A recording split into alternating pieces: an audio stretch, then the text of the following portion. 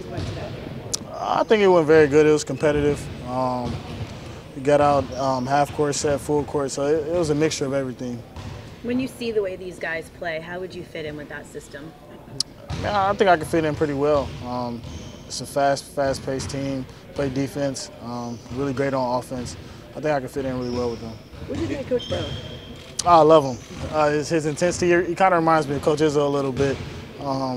So it kind of makes you feel at home. Does the situation, the fact that right now he's also the general manager in the interim, I mean, does that raise any concerns when you're going through these workouts? Oh, no, for sure. He's a good man.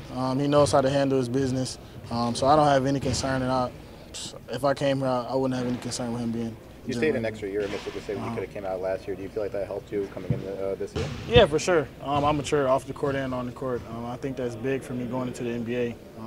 So yeah. Also, do you feel like Tom really put you through anything kind of NBA related to get you ready for this opportunity? Or? Yeah, he's great at developing guys for the NBA, mainly off the court. He teaches us a lot of stuff, but on the court he's a monster too.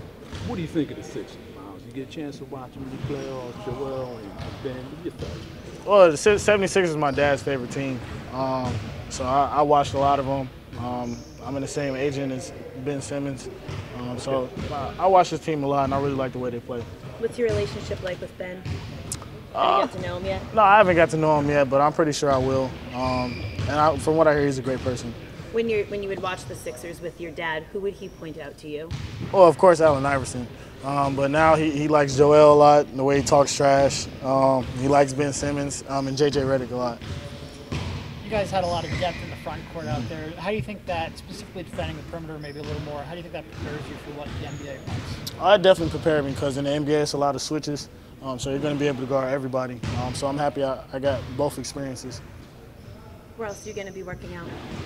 I have LA next week and Charlotte right after that. Which LA? Clippers, my bad. Sorry. Many options. Yeah. Thank you, Miles. All right. Oh, thank you. Thank All you. right, Miles.